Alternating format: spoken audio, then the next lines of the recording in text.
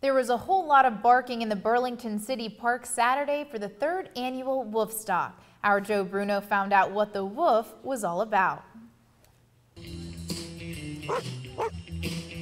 Hundreds of people and canines strolled the Burlington City Park Saturday for some tail wagging, paw shaking, and camera licking fun. You know, you could have a really awful, rotten day and you come home to your dog and everything is completely erased. It was a gathering of companionship and music. Sponsored by the Alamance County Humane Society, Woofstock united all breeds of dog lovers. A lot of mutts, a lot of purebreds. There's something for everybody. And there's puppies too. It seems like you could find any dog at Woofstock, like Tiger the Rottweiler. There's Monty the Greyhound. And some came in costumes like Haywire the Chihuahua. But they all came for one reason, and that's to bark in the park. If you're sad, they can sense that.